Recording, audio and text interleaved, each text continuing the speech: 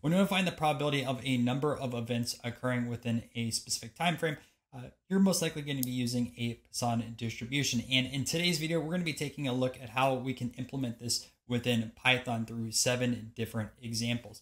We're going to take a look at using the libraries NumPy as well as SciPy, looking at CDF and PMF, and then rounding out this video by plotting 2 different graphs. But before we do start coding in Python, I do want to go over a little bit more information about the Poisson distribution. All right, so let's take a look at a little more information about the Poisson distribution.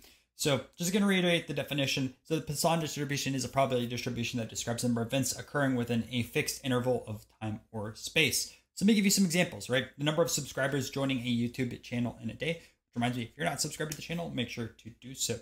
Website visitors per hour, and then chargebacks per quarter. So it deals with the count of events that are non-negative integer values, right? You can't have a negative amount of visitors to a website, right? You can't have a negative amount of chargebacks.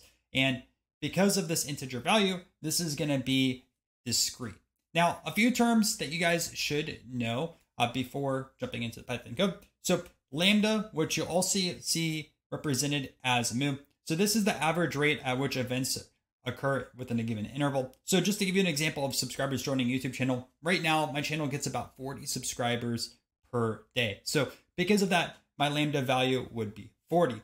Now the K value is the number of events you're trying to calculate the probability for. So let's say I wanted to see 50 subscribers in a day, right? I wanted to look at the Poisson distribution and either calculate like the PMF or CDF based around that. That's 50 subscribers, right? Let's say I want to do the opposite. I want to take a look at 25 subscribers, right? What's the probabilities behind getting 25 subscribers? Again, that is going to be the K value. So Lambda is the average, I'm averaging 40 per day. K is going to be that value that I'm testing that average against, and I want to see the probability. Again, you could literally have Lambda and K be the same, or you could have those different, right? As in this example with 50 and 25. So the two probabilities that we're going to be taking a look at. First one is the probability mass function. So this is the exact probability of the number of events happening. And then also we're going to take a look at the CDF, which is the cumulative distribution function. So the probability that a specific value or less or equal to the number of events. Down below also are 2 different graphs, which we are going to be plotting. So with this out of the way, I think we're ready to start the Python coding.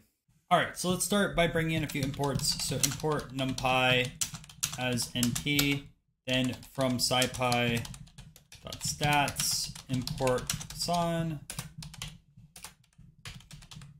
then import matplotlib.pyplot as plt, import seaborn as SNS. So all those, and I don't think we really have to import in anything else. So let's take a look at example 1.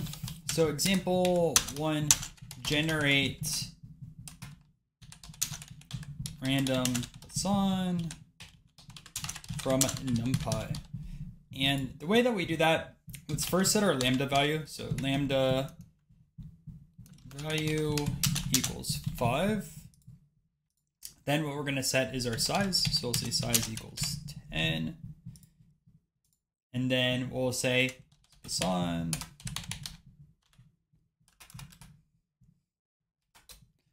then we'll say is Poisson samples equals np.random Poisson, and then we'll say lam equals lambda value up there, and then size equals size. All right, and then I have to go down a new line, and you can see if we go here to print and we print out our samples, look, 6, 5, 4, 7, 7, 5, 6, 3, and 3. We'll be graphing things a little bit later. So let's jump into our second example, which we're going to generate this with the help of SciPy. So I go over here, and instead of from NumPy, I'll say SciPy. And what we'll do is also mention this is number 2. So literally you go over here, you can reuse part of this, and we'll say some samples 2, and we'll start with Poisson like this, and then we'll do .rvs, and then we'll have to set our move value. And what we're going to set that to is our lambda value, which we already had from over here. So we'll say that. Then we'll have size, and again, will be size. I guess I should have kept the parameters from earlier. And then lastly, you can also set a random state if you want. So if you want to replicate this, we'll say random state equals 11. And I should mention also, you can get the same exact results from NumPy. I just didn't set my random state above. Oh, you can do that as well. So there we go. Okay, and we can take a look at our samples too. And I just go over here to print and check this out: 1, 4, 7, 2, 5, 2, 3, 9, 3, and 7. And just to show you guys as well, we can find our mean and standard deviation. These are pretty easy to do, right? So what we'll do is just print this out. You can grab the mean, right, and go over here, .mean. And ideally, right, we have a mean value of 4.3. And you can see that's a little bit off from our lambda value, but we have a size of 10. So it's supposed to be far off when we have a little bit of values over here in our size. As the size gets larger, we should have something a little bit closer. And we can also find our standard deviation quite easily. Just put over here STD, and you can see 2.49. Awesome. All right, so these next two examples, we're going to be taking a look at the PMF before jumping into some CDF examples. But real quick, I don't have a video yet on PMF on the channel. It is my backlog, and I'll have it out soon. But PMF essentially is the probability where a discrete variable is going to be an exact value, which is really helpful with a Poisson. So let's take a look at those examples. We'll look at looking at one value and then also multiple values. So we'll set that up over here. Example 3, Poisson PMF single value. All right, and what we'll do is we'll create a new lambda value. And we'll say this is equal to 5. And then what we're going to want to do also, and I need to run this cell, we'll set a k value over here, which is going to be our number of events. So we'll say k equals 3. And then let's find our probability. So prob equals, and we'll go over here to Poisson dot PMF.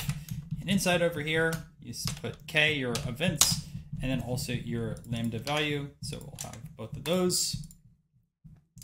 And let's print that out. So prints, and prints out our probability. And you can see 0.14. Now, if you want to look at multiple values, all we have to do is pass in our samples. So what we can do is we'll say example 4 PMF multiple values, and we'll get a list this time rather than a single value, but we'll say prob2 equals, and we'll use the same thing over here, right? So what we're going to have is, instead of k, we're going to pass in our samples. So we could pass in 1 or 2. I'm going to pass in our first samples over here. So pass in some samples, and we're going to keep the same lambda value when we're going to assume it's 5, right? And what you'll see next, if we go over here to print,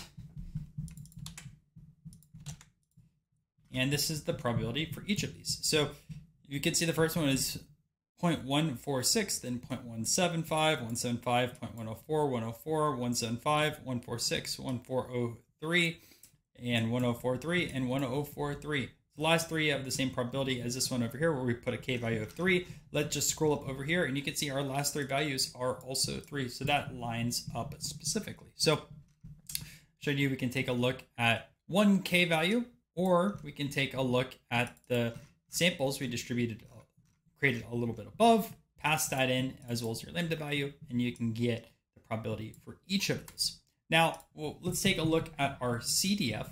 Now, the CDF is the Cumulative Distribution Function. So it essentially gives you the probability of being at a specific point or less. So all of our probabilities are going to increase quite a bit because you don't have to be on that exact value. So let's again take a look at two examples based around that. So our first one is going to be CDF at a single point. So this is going to be example 5, CDF single points. And all we have to do on that side of things, we still have, I'm going to keep the same lambda value and K, and I'll just say prob CDF. And just change your Poisson instead of PMF, just put in CDF over here. And you'll see that this is way higher, right? Prints and the probability it's 3 or less. And you can see it's 0.26 or 26% in comparison where we were at 14%. Now we can do the same exact thing and take a look at our list, right? So CDF, and we'll say multiple points. So multiple points. And again, same thing, right? So go over here and just change this out to our CDF.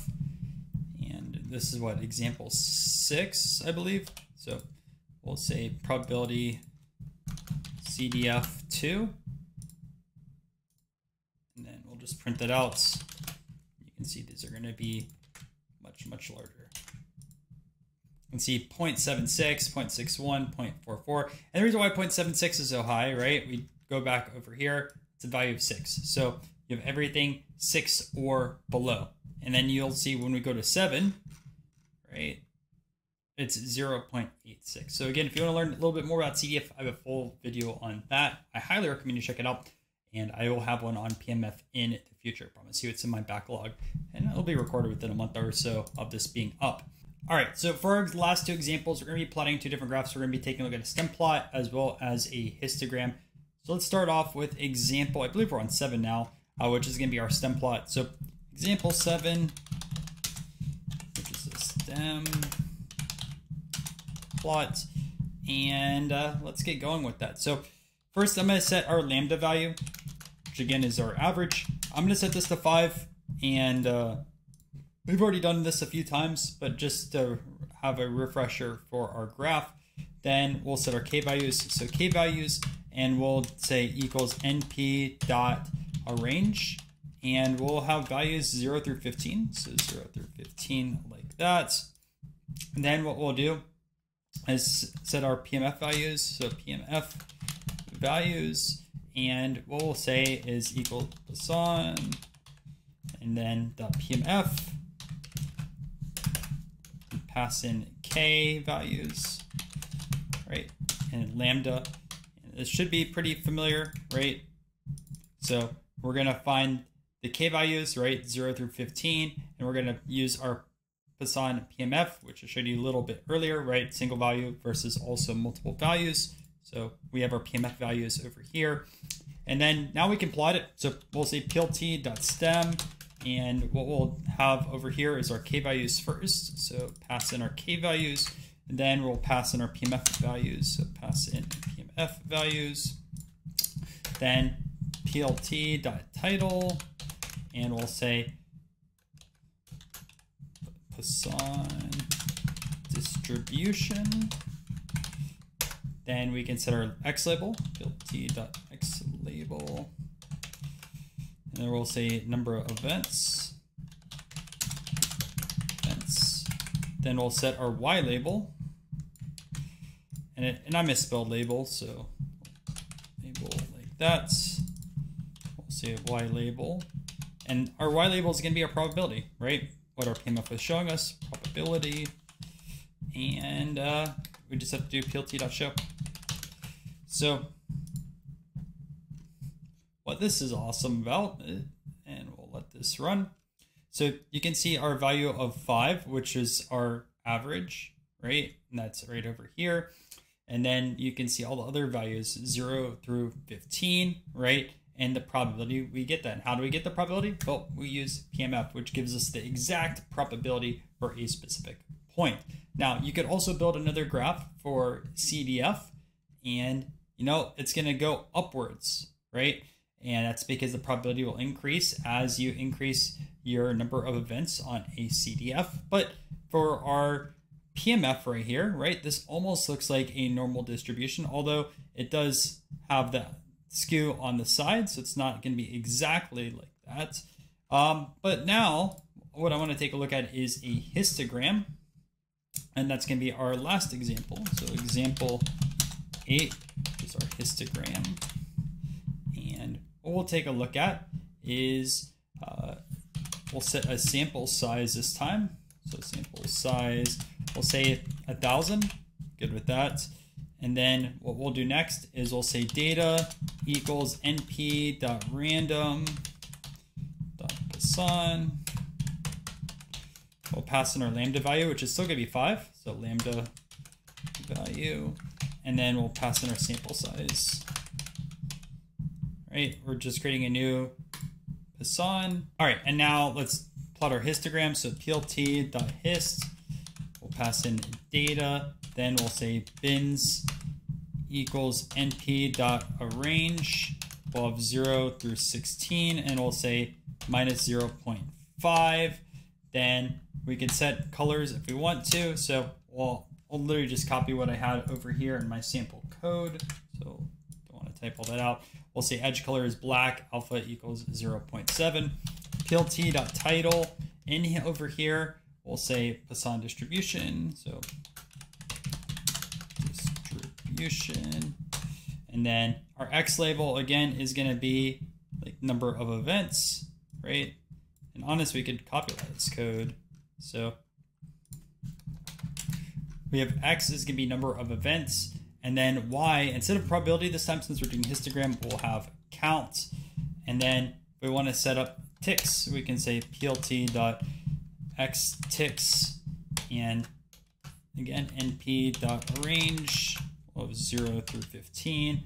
I think we should be good. So let's just plot this, and boom, there we go. So again, at 5, right, that's where we wanted to have about the average. And you can see over here, more over 4 than 5, but it's pretty close. Again, it's randomized, and pretty close also to a normal distribution, although, right, it goes out over here a little bit, but that's all right. And yeah, that's essentially the Poisson distribution. So to recap, at least on the Python side of things, there's 2 ways to generate a random Poisson distribution.